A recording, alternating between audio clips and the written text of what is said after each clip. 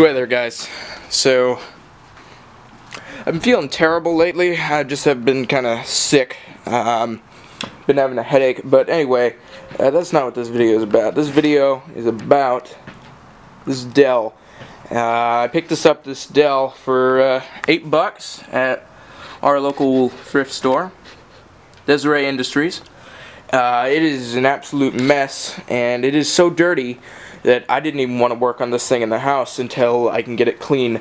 But what I'm going to do is I'm going to clean off this workbench that we got here, and I'm going to just see if I can get it hooked up to the old CRT that we got there, and just see if it boots. So you can see this desk area is just, this workbench is just a total mess of computer parts. Like, we've got just a random IBM ThinkPad right there, and I could never get to post. I tried to get it to post. I even spent some money on a power charger for it, and it just didn't work. Paid $5 for it. That was a bit depressing. This monitor, though, I have history with. This is the monitor that I first used from 2005, the day I got it with my first computer, till late 2011 when I moved on to the G4, and I even used it with the G4 for a bit there. But it's just been sitting out here since CRTs are just so outdated, and this is a later CRT, so they just didn't give a crap when they built this thing. Like, this was such a low-end Celeron when I got it. Not the monitor, but the tower. When I got my computer, it was such a low-end Celeron. If I ever pick up a computer that's similar, I'll definitely make a video about it. But anyway, I just need to clean off this stupid workbench and pretty much just shove everything under there. There's the MDD. It's been stripped of all of its parts right down to the casing. So, yeah. Hardly ever get to film outside anymore. My videos have pretty much just changed. It used to be when we were doing the golf carts, I was outside quite a lot, but not really anymore. So yeah. Okay, so now what we're gonna do is we're just gonna plug it in, and we'll just see if it blows up. I think it's a weird thing about these Dells is they always seem to have the, I would call it faulty, but a lot of people wouldn't. It should maybe, where they seem to just like to boot up the second you plug them in. So far nothing's come on screen. Give me a couple errors. Is there a restart button? I think that is a restart button. I may just have to open it up to begin with. It's connected. I'm not sure what to say. I'm probably just gonna put it out here on the porch and we'll open it up. I was unaware that the tripod was not tightened and was slowly just careening down till you guys were just sort of looking at the floor. That is the level of professionalism we are dealing with here, folks. So it's obvious that there was a spider at some point living in the heatsink of this Dell. Yeah, it doesn't really faze me, but it does kind of give you an idea of what we're really dealing with here in terms of, you know, people just don't really take care of their stuff. But it's probably going to need a new power supply. At the worst come to worst, I got 512 megs of RAM out of the deal. And I also got, that is a 1 gigahertz Pentium 3 in there, and those parts could easily go into, consider the same socket. There was only one socket Pentium 3 that was made. There was only one socket for it, and they both use an interchangeable socket, so I could just as easily take out the CPU and just do an upgrade to the other Pentium 3. So that is why this video is called Pentium 3 Adventures. I believe this is part 4, because this, you know, it involves Pentium 3s. So that is why it's part 4. Anyway, I am going to be just updating you guys. There's going to be a complete and total teardown, right down to the bare of the case, and I'm getting the motherboard, all the PCI sockets out of it, removing the motherboard, and I may actually be washing it in the dishwasher. So yeah. So I successfully removed all the PCI cards. These are all OEM to Dell, so I'm assuming that this thing has not really been opened, at least not recently. So yeah, that also explains why there was a black widow living in the thing. But that's why we're tearing this thing completely down, and we're going to be hopefully getting this thing built back up. Okay, so everything down to the Mobo is now out except for the floppy drive and the disk drive, but I'm going to leave those in for now. There's also a weird connector that I'm going to be showing you guys later that if somebody could tell me what it is, I'm probably going to figure it out by the end of the video, but it's odd to say the least. So here we've got the motherboard. This is the weird connector I was talking about earlier. I forget exactly where it is. I think it's next to the CPU. It's that connector right there. This connector. That very, very odd connector right there. It's only found on this power supply, and this power supply, it feels so cheap. And then you've got the heat sink. That's on the 1 GHz Pentium 3, and the AGP slot, the PCI slots, and everything. I don't think that this is standard ATX. I think it's made to be on a Dell machine. It's one screw to remove the entire Mobo, so I guess that could be quite convenient, but I'd like to do some bench testing on this thing and just see if I can get it to post. Alright, so I've kind of got my ghetto test bench here. I got the motherboard hooked up here. I'm probably going to not use the 450 watt power supply. So I'm just going to take out the 450 watt power supply and just see if I can cut across the camera here, guys, and take this super dirty, dingy 200 watt Dell power supply. So what I've read up on these is that you have to use their 200 watt power supply with this motherboard, which I think is just, even today, it's just, it really shouldn't fly, because this is the excuse for power that they were using for the CPU. They don't use the standard 4-pin that we use today, or 8-pin in some certain configurations. No, they decided that they were going to make it so that you could not upgrade the power supply in this thing, but apparently they made a decently solid power supply, and at least they didn't go with Beztech. I always say that I would not touch Beztech power supplies with a 10-foot pole, because there is probably a good chance that if you were to touch a Beztech power supply with a 10-foot pole, that it will send electricity through said 10-foot pole and could probably kill you. Life lesson there, kids. Okay guys, so got the entire thing taken apart. This is take 2 actually. You guys, I cut that part out to where I did not have the thing to properly turn it on. We're going to just hit the power button and see if it'll post outside the computer. If anything. Yes, it posts. NVIDIA, yeah. So the reason it was not putting anything on the screen could have either been the fact I replaced the PRAM battery. I still say PRAM from the PowerPC days. The CMOS battery, and I replaced the GPU. So now I've just got to clean out the case, and we're going to be working on this for the rest of the night, so it posts just fine. So, yeah. Alright guys, so thing's going to be mint by the time I'm done with it. These stickers are actually pretty resilient. Just been sort of washing it in the sink. Any other plastic parts I'm going to remove, and then the metal bit I am actually in the process of blowing out with the vacuum cleaner here. Sorry about the lighting, it's actually nighttime outside, but gonna be blowing out this computer and pretty much gonna be making this thing mint, because it actually booted straight up into Windows XP. So yeah. Guys, so I'm out in the garage right now, but we've got the front panel of the Dimension.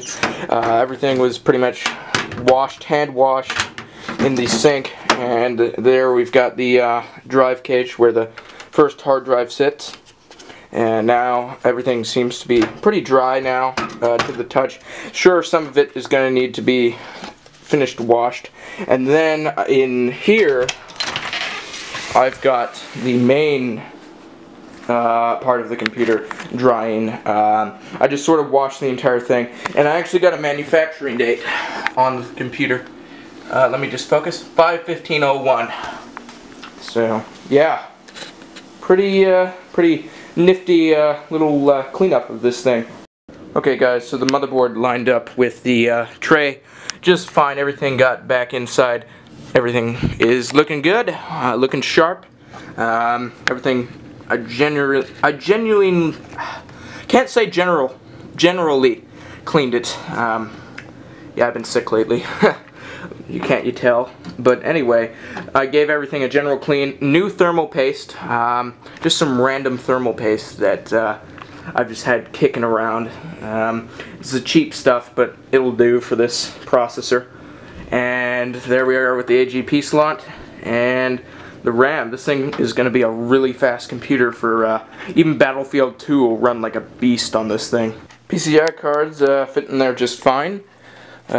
Should be this is a 1 GHz CPU. I confirmed it, and with the 512 megs of RAM and this awesome FX 5500, I'm actually going to be getting a Voodoo card for that Pentium 2. I'm going to be ordering some stuff for that sound card and a Voodoo 5, I think it's called, but it's the one that has dual GPUs on it, so that one is going to be coming later. But right here in Pentium 3 Adventures Part 4, I am assembling this computer. I've pretty much deemed the graphics card that came with it dead, and so now I'm just going to be putting the thing back together, and we'll update you guys when it is set up.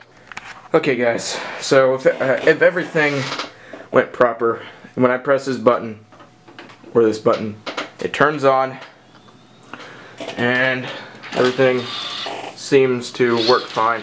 It posts, and it should boot up into Windows XP. I'll update you guys when we're at the desktop. That hard drive does not sound healthy at all. Listen to that thing. It's a Maxter drive, and Maxter's not exactly the greatest hard drive. Man, this thing is riddled with viruses. It is slow. Now, normally I would go on a rant about how these people probably did leave all their stuff on here. They probably did. Well, it'll take like forever. This drive may even be dying, or partitioned into like 75 1 gig partitions. But I'm just waiting for it to come up with the recycle bin. Man, this thing is slow. Why did they even have to put XP? This thing is either the fastest Windows 2000 computer you will ever find, or the slowest piece of crap Windows XP machine. But anyway, I think it's just now getting caught up on my commands, and it should open up the recycle bin, where I'm willing to bet it's probably all their stuff that they dragged to the recycle bin. It probably didn't work, and they probably didn't have even a chance. And it's loading up. I'm guessing it's going to be full of personal documents, folders, and everything. The camera's battery's about to die, but this is not at all the end of the video. There's probably still like 20 minutes left. But yeah, it's taken so long to load up, and yeah, it's probably just the fact that this is such a crap installation of Windows XP. Windows XP is just too heavy for 5. There we are. Personal photographs of family members and everything. All just dragged straight to the recycle bin. These people, I swear to God, idiots. That's right, guys. So it is the next day. This is day 2 of the Dell project, and it still posts inside of its thing. I wiped the hard drive because I dug deeper into there, and they're just it was just people's stuff. It wasn't typically messed up, but it was just people's stuff, and it was running Windows XP, which I say is a disgusting operating system to run on this. Here's something also odd. Windows XP saw this as a 1 GHz CPU, yet this sees it as 866. Could be the fact that the jumpers are overclocked, because I know that Dell offered a 1 GHz variant, and what I'm thinking is maybe they just they shipped with the same CPU, but they just overclocked it a bit, and maybe that's what Dell was trying to do back in the day, because I wouldn't put it past them, let's just say that. So the plan for today is going to be to take these CDs, this massive pile of CDs from the Dollar Tree. They're actually stopping stocking these, so I just got a bunch, but these are CDRs, and I no longer have a CD drive in my main machine, so I am going to have to either burn them on the Toshiba. Let me see if I can focus. Either on the Toshiba laptop or on my mother's Pentium D, which I'm probably going to end up doing there. So just give me a second. Alright guys, I'm going to leave this burning and then I'm off to the gym. And no, this is not that computer running Windows 7. This is that laptop that I was given a while back ago. It's a dual-core Pentium that I was going to Hackintosh, but I was very unsuccessful in doing that. So now it was running Vista, and Vista just kept blue screening. So I put Windows 7 on the thing, and I'm probably going to try to get Vista on the thing again, because I don't like running trial operating systems, and this is not licensed. So it's burning, and I'm just going to get my shoes on and head to the gym, so I'll be back in about an hour. Alright guys, I'm back from the gym, and I'm installing a proper operating system. I hate it how people thought that they could put Windows XP onto computers that were just too slow. And it's the same thing now with Windows Vista and 7. Not so much with Vista. It seems to me when I do see Vista, it's either running on a workstation with DDR2 RAM and like an old Xenon, or that's pretty much the main configuration I see Vista running on, or actually on just workstations that have been on 24/7 and the owners just really couldn't care about, you know, because if it works, don't fix it. And anyway, I've just sort of went on a rant. I'm not exactly sure where I'm going here, but the point is, I've seen Windows 7 be put onto a Celeron with 256 megs of RAM. Don't do it. It is downright awful. Put Linux on it. I despise Windows XP, really. It's solid, but it's just a pretty disgusting operating system if you ask me. But anyway, setup's loading files. I am going to be checking out the Rust server that I'm an administrator on. I'm just going to pop my head in there while this is installing. If you want, you can friend me on Steam. There's going to be a link down to my Steam account in the description below. Right now on the Rust server, we've actually got a special going for the first 100 people to join. You guys get, pretty much we'll hook you up with guns, ammo, and a nice house. So, yeah, you can friend me on Steam with a link down in the description below. So yeah, I was just playing some Rust on my main rig. And here we've got this. This is Windows 2000 running on this thing. It's running absolutely fine. So far no issues, hasn't blue screened of death at all. I'm just going to be installing the drivers and everything, and then we're going to be hooking it up to the network, seeing how well she fares on the internet, and then installing 007 Nightfire onto the thing. So more updates later. Here's a fun little fact for you nerds and nerdettes out there. I believe that these ports on the back of here may be 2.0 ports, because when I plug in a USB drive, like this is a USB 2 flash drive, it acknowledges it and reads it just fine, unlike that computer and the other computer, which is under the desk. So I think these might be 2.0 ports. Either that, or because it's using the NT kernel, Windows 2000 uses the NT kernel, it could also be a reason. But the point is, I don't need all the CDs that I need, so this should be pretty fun. Alright, so the graphics drivers installed 100% fine on this Dell. We're now running this display at 1280 by 1024 resolution, which is pretty massive, and this thing has got some serious power behind it. So now what we're going to do is we're going to install these sound card drivers and get the thing hooked up to a speaker system, and then we're going to see how well that works. Alright guys, that's pretty much it for this video. I'm calling it a night. It's like 11 o'clock. I'll be lucky if I get this thing edited before tomorrow morning. So I guess anything that's left for footage will be carried over into part 5. I was going to install some more games on here. 1942 is currently working on it. It runs absolutely fine. Max settings at 800 by 600. And I get no frame drops. Full 60 FPS. This thing is an absolute beast for a Pentium 3. So I guess I'll see you guys in the next video. And until then, kick it.